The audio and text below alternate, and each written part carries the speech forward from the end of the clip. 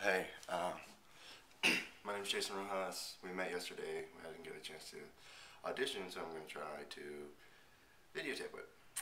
So I'll be doing Parolles from Mosul that ends well, and then I'll try Hamlet monologue. Go.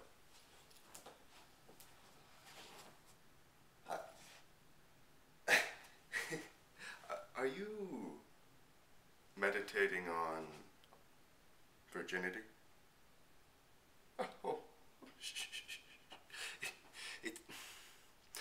It's not politic in the Commonwealth of Nature to preserve virginity.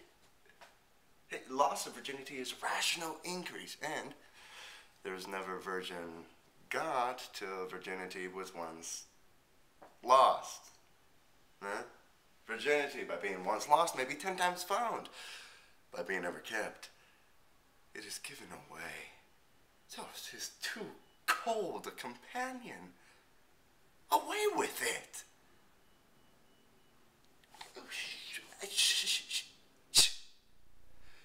To speak on the part of virginity is to accuse your mothers, which is most infallible disobedience.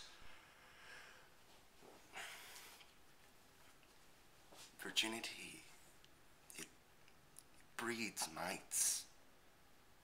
Much like a cheese consumes itself to the very paring, and so dies with feeding on its own stomach.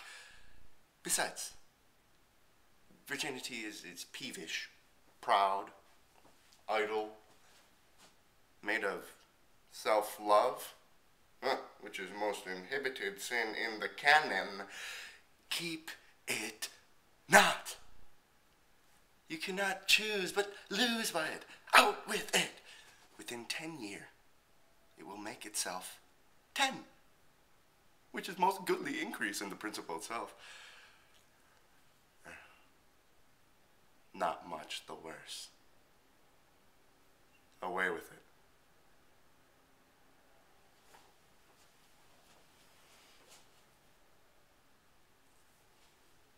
Now, I am alone.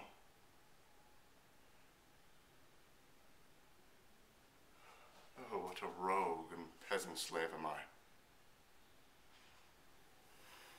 Is it not monstrous that this player here, but in a fiction, in a dream of passion, could force his soul so to his own conceit that from her working, all his visage waned, tears in his eyes, distraction in his aspect, a broken voice, and his whole function suiting with forms to his conceit.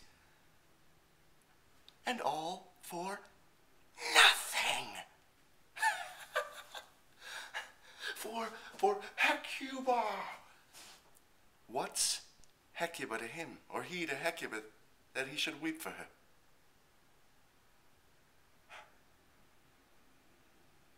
What would he do?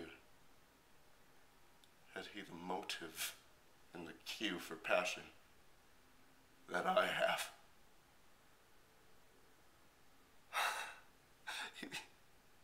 He would drown the stage with tears and cleave the general ear with horrid speech, make mad the guilty, appall the free, confound the ignorant, and amaze indeed the very faculties of eyes and ears. Yet I, a dull and muddy, meddled rascal, peak like Jana dreams, unpregnant of my cause, and can say nothing. No. Not for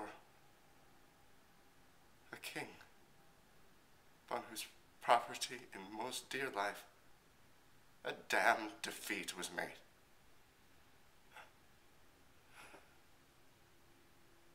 Am I a coward?